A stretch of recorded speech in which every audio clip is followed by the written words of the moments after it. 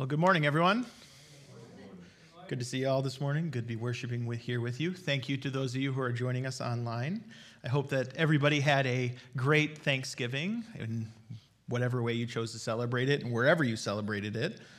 My wife and I, we had Thanksgiving at our siblings' house, my siblings' house in Muskegon, and we had a great time, a little bit less dramatic than last year.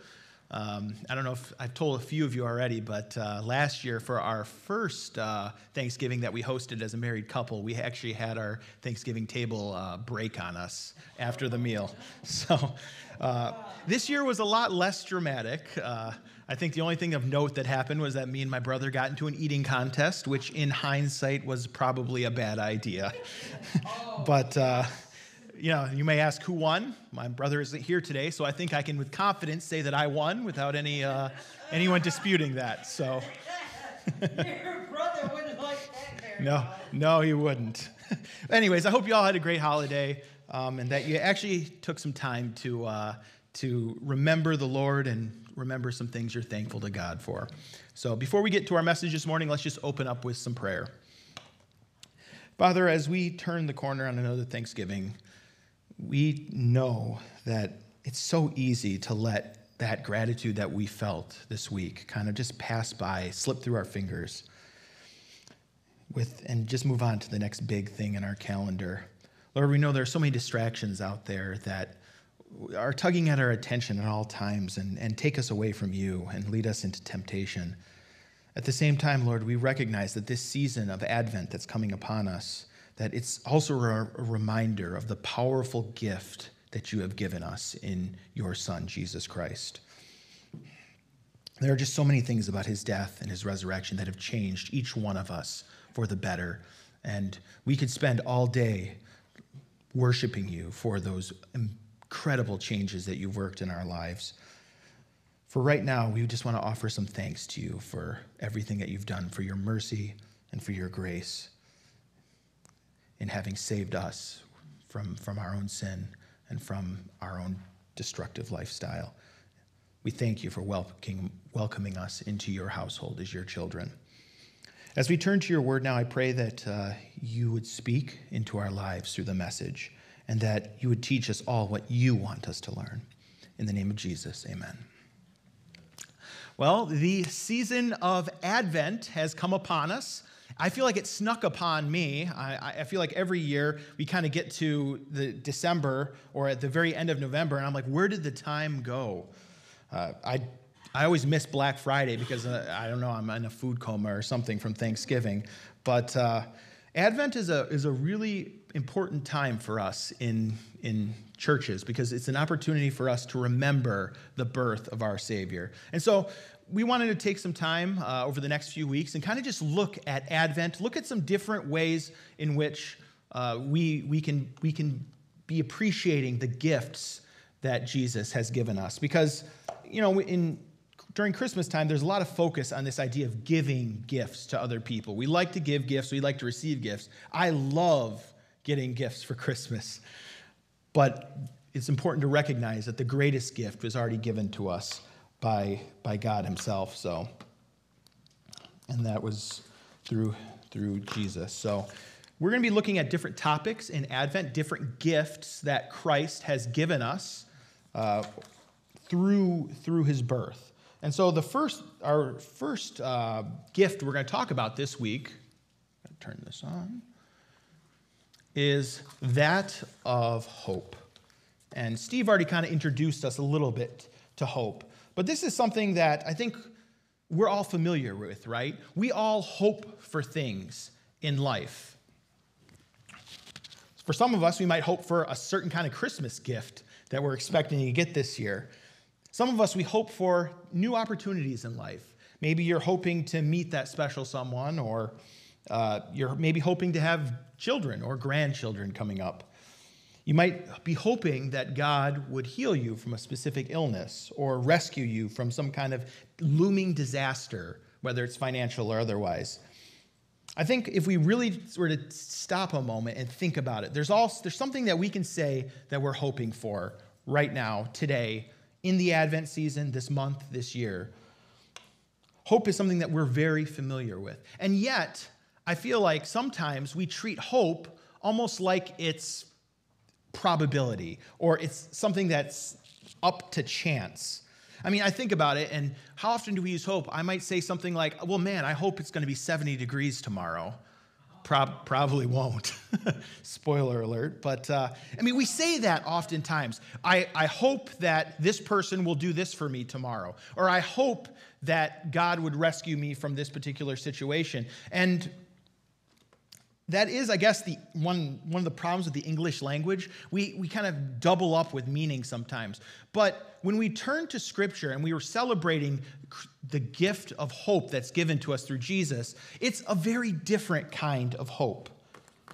The definition, I would say, is pretty far from how we use it today. So this morning, we're going to be looking at hope in Scripture. And we're going to be doing that by looking at a specific story in the Gospel of Luke. So if you have your Bibles, feel free to turn to Luke chapter 1. Luke chapter 1, and we're going to be in verse 5. Luke is the third Gospel, third book of the New Testament. And again, as we're going through this text and as we're reading it, be thinking about hope. What does hope really mean? All right, starting in Luke 1, verse 5. In the days of Herod, king of Judea, there was a priest named Zechariah of the division of Abijah. And he had a wife from the daughters of Aaron, and her name was Elizabeth. And they were both righteous before God, walking blamelessly in all the commandments and statutes of the Lord. But they had no child because Elizabeth was barren, and both were advanced in years. Now, while he was serving as priest before God when his division was on duty, according to the custom of the priesthood, he was chosen by lot to enter the temple of the Lord and burn incense. And the whole multitude were praying outside at the hour of incense. And there appeared to him an angel of the Lord standing upon the right side of the altar of incense. And Zechariah was troubled when he saw him, and fear fell upon him. Let's just stop there for a moment. This is the kind of first major story in the Gospel of Luke. And I have to say, this is a really incredible story in so many ways. What's interesting to me is that when we talk about Advent, the birth of Christ, 3 out of the 4 Gospels don't start with Christ's birth, or they don't start with Joseph and Mary and the prophesied birth. They start with this guy, John the Baptist, first and foremost. And Luke even goes a step further, and he doesn't start with John the Baptist. He starts with the people before John the Baptist, his parents. And I think there's a really important reason for that. It has to do with hope. And we're going to talk about that this morning, that this particular story that we're going to read, it seems kind of odd on its face, but it's actually a major turning point in Scripture. And it represents kind of a new, there's a new tone that's going to be set in the New Testament, and it's bringing a new sense of hope that we haven't seen before in Scripture. So, just kind of a little bit of background knowledge of the story. If you remember your Jewish history, Israel at this point is not their own nation. They were their own nation for a period of time under the kings, but then they were taken away to Babylon, eventually Persia, and then they were allowed to return. And if you read through the books of Ezra and Nehemiah, they had come back to the land, the Israelites, and they had rebuilt the temple, they had rebuilt the wall, they had recommitted themselves to the Lord, and things seemed to be going pretty well at first. But then by the end of the book of Nehemiah, you start to see that kind of those old sins that the people had said they wouldn't do again, well, they started to do again. And then you see the last Old Testament prophets kind of showing up on the scene and trying to encourage the people to stay the course. And then you get to a book like Zechariah, and you see an apocalyptic, kind of an apocalyptic scene where Jerusalem's going to be destroyed. And then you get to the last book of the Old Testament, Malachi, and it's just full of condemnation towards people who are kind of falling back into sin and falling back into corruption, specifically the leadership. And then after that, there's silence. And this silence lasted for centuries. Hundreds of years ran by. There's no new books written in the Old Testament. There's no scripture that has come out. The prophets, by and large, just vanish. And there's just silence. And I know God is probably working in the hearts and minds of many people there, but we just don't have the records of that. And there's nothing that the Holy Spirit has put on our plates as his church in terms of a message from that time. Now, historically, Israel went through a rocky road after this. They were conquered by another nation. The leader of that nation came into the temple. He burned a pig on the altar, ignited a huge civil war. The Israelites fought back, and against all odds, they beat this greater power. They regained the nation for themselves. Things seemed on the up and up, and then they were crushed again by the Roman Empire within a century. I think it was 60 or 80 years. And here they are now at the start of our story. They're down, their spirits are down. They're crushed under the heel of the Roman oppression. They have to be very careful about how they worship and what they worship. It's a time of great darkness for Israel here. And there's silence from God. And that's kind of where our story picks up this morning. And we have two characters that kind of are presented right off the bat. We have a guy named Zechariah, and we have a person named Elizabeth. And what I think is really interesting is the text kind of paints them as just very good people. Zechariah is in the priesthood. He's a man of God. And, his lineage there, he's from that, clan of Abijah. And Elizabeth can trace her roots back to Aaron. These people are people who have a pure lineage that go all the way back. They're good, moral, upright people, too. And yet, even they have problems. They're struggling because Elizabeth is barren. And more than that, she's also old. In this culture, to have children meant everything. That was kind of the status symbol for that time. I mean, nowadays, we have fancy cars, I don't know, Mercedes. I don't know cars very much. But, we have these status symbols like fancy cars, big houses, and things like that. Back then, children were an important status symbol. And the fact that Zechariah and Elizabeth didn't have any, that's kind of a mark against them in their culture. They had to deal with shame for that, specifically Elizabeth. And they had gotten to the point where they look and they can't see that changing at all because she's too old to have children. And they're praying about it. And up until now, there's been no answer. And this is where our story picks up. It seems just like it's a typical Tuesday night, maybe, Wednesday night. Zechariah's in the temple. He's sacrificing incense. He's his duty as a priest. There's something about a lot that's thrown in there. That's just there were so many priests at that time that you kind of cycled through. Every day was a different priest. It's his day to be in the temple. It's his time to burn incense.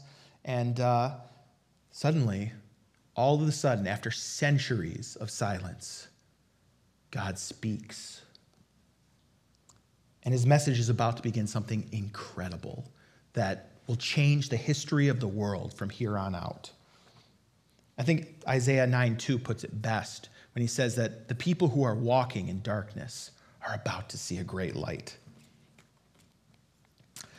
Have you ever felt like Zechariah in your own life? In a similar way, at least? Yearning for something that, that you really, really want, that's good to happen in your life? I mean, I know I do. I mean, I even think right now some things that I'm yearning for. I'm yearning to find a house for myself that is affordable and still of good quality. To start, I guess, my life in a way. I'm yearning in the future to have kids and to have a family. Those things God hasn't put on our plate right now yet. But I think I can understand at least a little bit of where Zechariah is coming from here. And sometimes when we pray to God and we seek him out, all we hear or what we perceive to hear is silence from that. There's no answer yet. And I know that's hard. It's a hard place to be. But I think my first point this morning is what we find in Scripture. And that's that out of silence, God oftentimes brings us hope.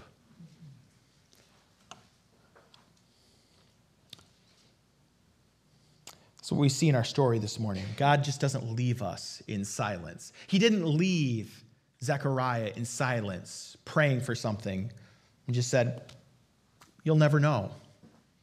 He doesn't leave Israel in silence to a fate of just fading away, in being ignored. He doesn't ignore us forever. And he doesn't let us just sit in despair. And I don't know why sometimes it seems like he waits.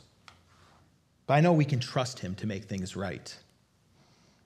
And we talked about that last month. I mean, when we went through the book of Psalms and how there's like this cycle of lament where we call out to God and cry out to God, my God, why have you forsaken me? And then the very next week we came back to Thanksgiving. And that when God answers that prayer, we can look back and say, thank you, God, for answering that. So I guess here's one application of the text of hope that we see so far is don't give up. God gives us that gift of hope, even when it seems like it's the most dark. Israel was probably at one of the darkest eras in their history, and God spoke out of that silence, out of that darkness, and he brought light with him. Don't forget that. So, back in our story, what message does God bring to Zechariah? Well, let's take a look at verse 13. Verse 13 tells us, "But the angel said to him, 'Do not be afraid, Zechariah, for your prayer has been heard, and your wife Elizabeth will bear you a son, and you shall call his name John. And you will have joy and gladness, and many will rejoice at his birth. For he will be great before the Lord, and he must not drink wine nor strong drink, and he will be filled with the Holy Spirit even from his mother's womb. And he will turn many of the children of Israel to the Lord their God. And he will go before him in the spirit and power of Elijah, and turn the hearts of the fathers to the children, and the disobedient to the wisdom of the just, to make ready for the Lord a people prepared.'" Wow. This is an incredible message that God brings forth. After years of silence, he comes to Zechariah and says, okay, I'm answering your prayer. You will have a son, even though it is impossible by medical science, by common sense. Someone who's barren and old is going to have a child. But for God, all things are possible. And he says, this will happen. And more than that, that son that you're going to have, he's not just going to be joy for you, but he's going to do something great for the nation of Israel. He's going to do something that hasn't been seen in centuries, and in fact, has never been seen ever. He has the power and spirit of Elijah, the greatest of the prophets. And he's going to turn people to the Lord. He's going to make ready for the Lord a people prepared. See, it's not just about meeting Zechariah's hope. God here starts to meet the hope for the people of Israel. The promises that were made in all of the prophets of the coming one who would make all things right and who would lead the people. In this moment, we see that despite whatever happens, despite Zechariah's future doubts, God here is going to make it happen. And he said it will be so, and so it will. And that's, I think, one of the most incredible parts about this text is that what God says will happen. And that hope is not just a hope of, well, maybe God will do this, but God says it is going to happen. So here's my second point this morning. Hope is anchored in God's plan. What I mean by that is that when we talk about hope sometimes, it is probable. Well, I hope that this will happen. I hope that will happen. When we hope in God, that is something that will happen. And we see that in Scripture. And we see this again and again throughout all the Old Testament. Look at the promises to Abraham, the story that was there. And we won't turn there, but you can look back on your own time and just see how God met his promise to Abraham in providing descendants that would be greater than the number of stars in the sky, and that through him all the nations of the world would be blessed. We see that in the New Testament through Jesus Christ. Look at Israel learning or yearning to be free from the yoke of Egypt. God met that. He provided hope for them, and that hope came to pass. Look at how he delivered Israel through through the book of Judges, through 1st and 2nd Samuel, 1st and 2nd Kings, Chronicles. Look at his words through the prophets. Everything that he says he will do, he does. And so when we hope in God, we are not disappointed. We can look to the word of God for hope. And when he says it has been fulfilled and it will be fulfilled, we can trust him in that. So what was Zechariah to hope for exactly? Well, he's hoping for a son, but more importantly, he's looking forward to what he's going to accomplish. When he's looking forward in hope, he's also looking forward to the words of this angel saying he's going to do great things. And the text says that John will be bringing Israel to a place where they will be a people prepared. Well, here's my question. What are they being prepared for? And again, this small hope of Zechariah is hinting at a much, much larger hope. John is coming for a reason. He's coming to prepare Israel for someone who's even greater than him, and that's the Lord, Jesus. I think we see a great picture of kind of what hope looks like to us if we turn to the book of Colossians. So if you want to flip over to Colossians really quick, feel free to do so. I'm going to have it up on the screen. But in the book of Colossians, Paul is speaking to the church, and he has this to say. Colossians chapter 1, verse 24. He says, "Now I rejoice in my sufferings for your sake, and in my flesh I am filling up what is lacking in Christ's affliction for the sake of his body, that is the church, of which I became a minister, according to the stewardship from God that was given to me for you, to make the word of God fully known."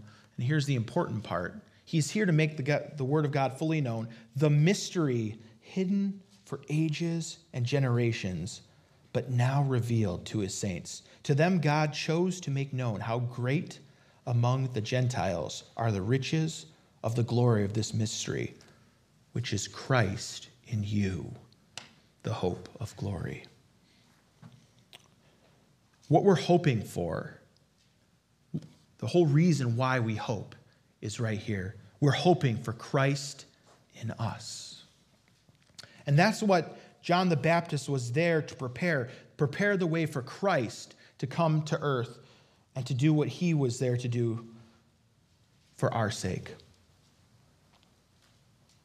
The real reason why we hope, when we look forward in anticipation to something, was this hidden mystery that was only hinted at in the Old Testament. What I find absolutely just fascinating is if you read through the Old Testament, you don't see a lot of talk about the afterlife.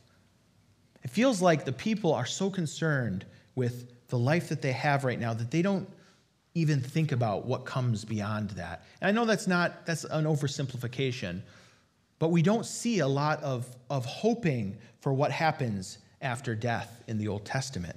It was hidden. It was like a mystery to those people. What happens to us if we're righteous and we follow God's commands? It was concealed from them. But in the New Testament, in Colossians, in Luke, we see the contents of that mystery. We see that suddenly there's a greater picture for us. There's something that we're looking forward to in hope. And I love that Steve brought this up today because we're looking forward now to eternity. And that eternity is with Christ, our Savior. That is an incredible thing to hope for. And Colossians hits it right when he says, the hope is of glory. Now, when I think about glory, I think about God and how glorious he is. And our hope is to be alongside him in that glory. Another passage that, if you want to turn to, is Romans. We're going to look at Romans chapter 8 very quickly. So I don't have this on slides, so either you can look it up in your scriptures or just kind of listen along. Romans chapter 8, starting in verse 18, we'll be reading. And in this text, Paul talks a little bit about that future glory that we're hoping for and what that means and what we can look forward to and anticipate thanks to what Christ has done for us on the cross. Romans 8, verse 18, for I consider that the sufferings of this present time, for I consider the sufferings of this present time are not worth comparing with the glory that is to be revealed to us. For the creation waits with eager longing for the revealing of the sons of God. For the creation was subjected to futility, not willingly, but because of him who subjected it, in hope that the creation itself will be set free from its bondage to corruption and obtain the freedom of the glory of the children of God. For we know that the whole creation has been groaning together in the pains of childbirth until now. Not only the creation, but we ourselves, who have the first fruits of the Spirit, groan inwardly as we wait for adoption as sons and the redemption of our bodies. For in this hope we were saved. Now hope that is seen is not hope, for who hopes for what he sees? But if we hope for what we do not see, we wait for it with patience. Such an incredible picture of what we hope for. We hope for the redemption of our bodies. We hope for the redemption of creation to be set free from its shackles. We look forward to our full adoption as sons and daughters of God, to be in the presence of the Lord and his glory eternally. Again, this was only accomplished thanks to what Christ has done. Again, you look at the Old Testament, they had no inkling of this. Well, maybe a little inkling. I think there's a few texts in the New Testament that kind of hint. I think there's a text in 1 Peter that kind of hints at that there, if you're taking notes, 1 Peter 1, 10 through 12, and John 8, 56 are two texts that help to hint at, like, they could kind of see it, but they couldn't see it fully. In the Old Testament, they didn't have that hope to be with God eternally. But thanks to what Christ has done, that's what we're looking forward to. So here's my next point this morning, and this is really, I think, the main point of my message this morning. Our hope in Jesus Christ is secure. And again, we talked about this already, that hope, sometimes we say, it may come to pass, it may not. Not our hope in Jesus, not our hope of being with God eternally. That is secure, and there's nothing that can shake that. It is a gift from Christ, thanks to his birth, his death, and his resurrection. We have a living hope, I think, as 1 Peter 1:3 says. I think that's just incredible.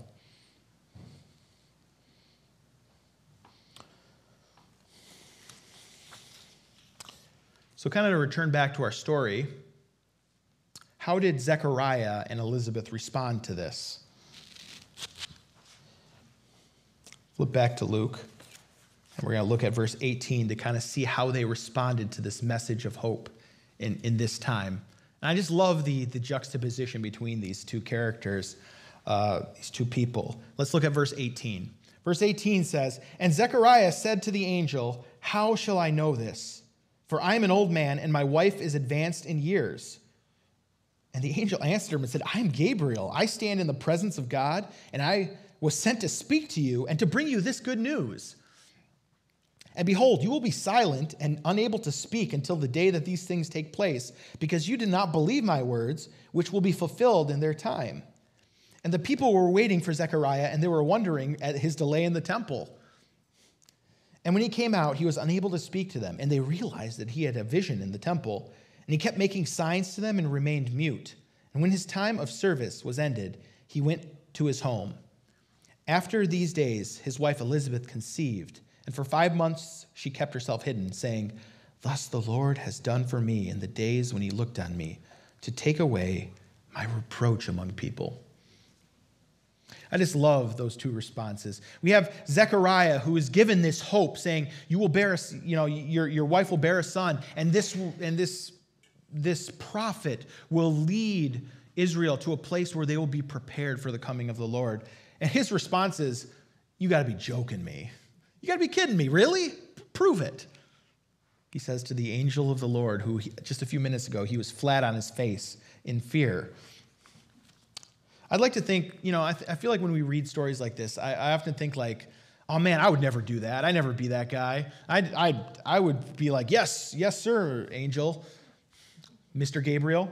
But I feel like if I were to really think about it, I would probably be just in the same boat as Zechariah. You got to be kidding me, really? This thing that was impossible is now going to happen? I might even think I was dreaming. I'd say, just prove to me that I'm not dreaming. Pinch me, Gabriel. Am I dreaming? Elizabeth, though, on the other hand, Zechariah responds with disbelief. He asks for a sign, and I feel like the angel kind of gives him a sign. He kind of says, okay, you wanted proof? Well, here's proof. You're not going to be able to speak. It's a little bit of a sense of humor there. But Elizabeth, on the other hand, I think reacts very differently. She reacts with kind of a sense of humility and joy. I mean, can you imagine what she had to go through? Here she is, old and advanced in years. She thought her dream, what she wanted for her life, would never happen. And then suddenly, it's happened. She's already accepted that perhaps she won't have kids. And I know she's praying here, and both of them are praying for this miracle to happen. But it still must have been incredibly shocking for her. And how does she respond? She responds by kind of praising the Lord in a way. And I know it's hard to see that in the text. It says, "Thus the Lord has done for me in the days when he looked on me to take away my reproach from among people." She's given it right back to God. And I think that's just incredible. And it's changed her life. I mean, you think about it, what would she have to look forward to at this point? She's looking forward to death, maybe. She's old and she has nothing really outside of taking care of her husband. All of a sudden now she has to look forward to raising a son. It's an incredible, incredible gift that God has given her. So here's my fourth point. Responding to God with hope leads to newness of life. Elizabeth was hoping and looking forward to this birth, and it changed her life. You kind of see from this point on, she's excited about what's coming up ahead. I think that's just incredible. But the story doesn't end here. They actually we have this huge I wouldn't say side, it's not a tangent, it's actually kind of the main story. But Luke eventually circles back to the story of Zechariah and Elizabeth. Flip over a page or two to verse 57.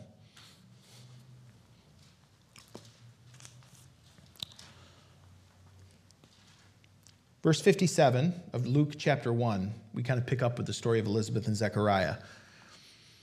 Verse 57 says, Now the time came for Elizabeth to give birth, and she bore a son. And her neighbors and relatives heard that the Lord had shown great mercy on her, and they rejoiced with her. And on the 8th day, they came to circumcise the child, and they would have called him Zechariah after his father, but his mother answered, No, he shall be called John. And they said to her, None of your relatives are called by this name. And they made signs to his father, inquiring what he wanted him to be called. And he asked for a writing tablet, and he wrote, His name is John. And they all wondered. And immediately his mouth was opened, and his tongue loosed, and he spoke, blessing God. And fear came on all their neighbors. And all these things were talked about through all the hill country of Judea. And all who heard them laid up in their hearts, saying, What then will this child be? For the hand of the Lord was with him. The response of Zechariah and Elizabeth in hope is remarkable. How did they respond to the hope that was given to them? Hope led to worship.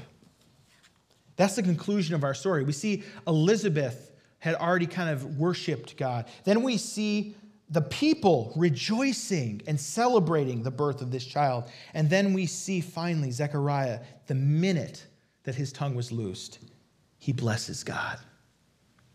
Hope leads to worship, it leads to blessing. For us today, when we think about Advent, how Christ's coming brings us the hope of glory in the future, there's nothing that we can do except just respond by blessing the Lord, by celebrating him in worship. It's like when we receive an incredible Christmas gift, when you get like that gift that tops all gifts. I remember one time, my wife, she was my girlfriend at the time, we had a gift war kind of between us. We were trying to like one-up each other with like getting really good gifts. She eventually got a gift that was so impressive and big that I didn't know what to do. She actually bought me a whole trip to go somewhere, and I'd never traveled before. It was incredible. I remember the only thing I could say was thank you. Thank you so much. That I can't express how much this means to me. And that's what we can do with God today.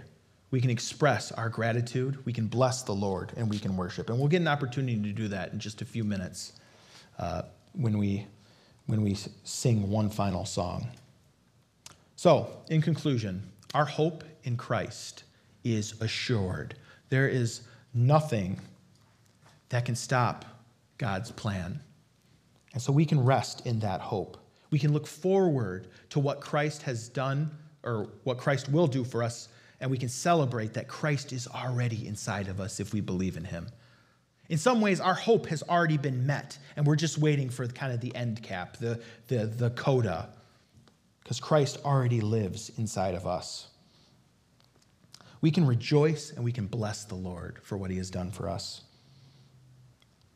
And when he calls us home, we can look forward to that day. And we can look forward to the day that the Lord returns again in glory. So do you hope for that day? Do you look forward in hope? Do you long for it? Do you take encouragement from it? In the midst of our chaotic and busy lives, I feel like that's one thing that that is constant, that we can rest in, and that no matter what else happens, we can still look forward to that place with hope. Let's turn to the Lord in prayer. God, this morning we thank you for the message of hope from your gospel, that you speak out of the silence, and it is for our good. We thank you that you have brought Christ to earth, that you prepared a way for him through John the Baptist, that you delivered us from our sin through the acts of Jesus on the cross. We thank you that he lives in us today and that we have a hope for glory for the future, of living alongside you, having our bodies the way that they should be, the way that they were originally meant to be. We thank you for that living hope that we have through Jesus. And we pray that you would encourage us in that every day of our lives, not only in Advent, but even beyond. Encourage us in these truths and spark in us a heart full of joy and blessing as a response. We ask this in the name of Jesus, the one in us. Amen. Please stand.